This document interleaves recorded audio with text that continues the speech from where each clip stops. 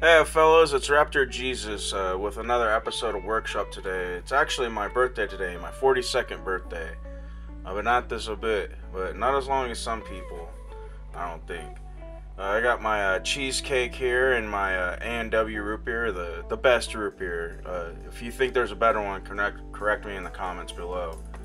And I also have one of my favorite editions of D&D so far. I haven't really read a lot into it because I just got this for my birthday like a week ago. My birthday's today, but I bought it. Sue me.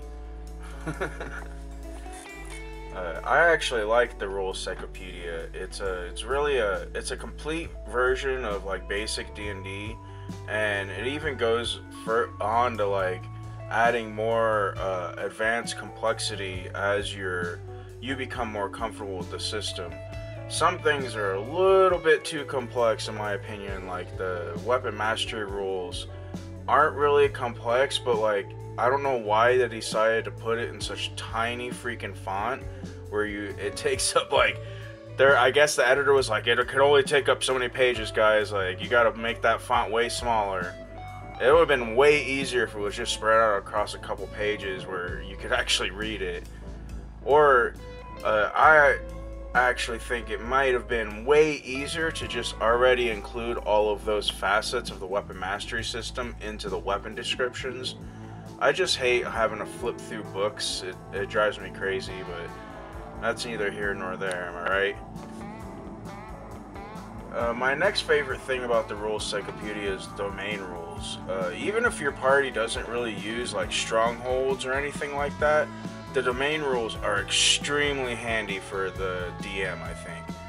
It allows you like to follow basically the domain procedures in order to make your own kingdoms for your own non-PCs. And maybe the players would feel like taking over those kingdoms, you know what I mean? Like, and so that's kind of like easy content for later on at higher levels.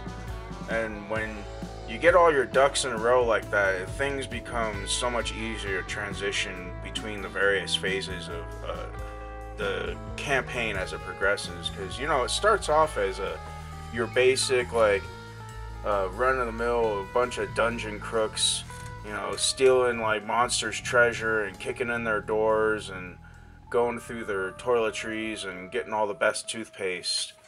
But eventually, like, you start getting enough of that nice, rich goblin toothpaste, and you can start making some real bank. And then the best thing to do is, with all that money, is to entice the players to buy businesses, get into strongholds, and all that kind of thing.